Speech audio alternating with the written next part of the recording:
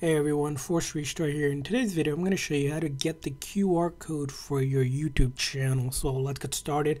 So now YouTube lets you generate a QR code, but in order to access that, first thing you're going to do is go ahead and open up the YouTube app itself.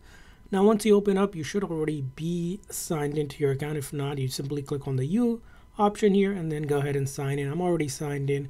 After you have signed in, all you're going to do is click on this option that says View Channel. So click on View Channel. Will take you to your channel page. And now from there on, you're going to find the Share option. Here on the iPhone here, I have these three dots. But basically, you'll see those three dots once you get there. And you should see an option for Share. Now, once you click on Share, right, what will happen is you can copy the link. But then there's a new option available now for QR code. Now, if I click on it, it generates, as you can see, a QR code for my channel that I can go ahead and download to my camera roll. So I have downloaded, give it access to it.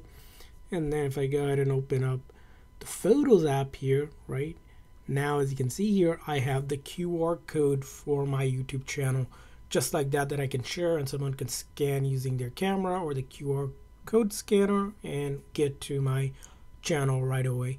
So I hope this video was helpful. If so, please consider the like and subscribe button for more tips and tricks for your YouTube and other apps as well. We'll see you guys next time.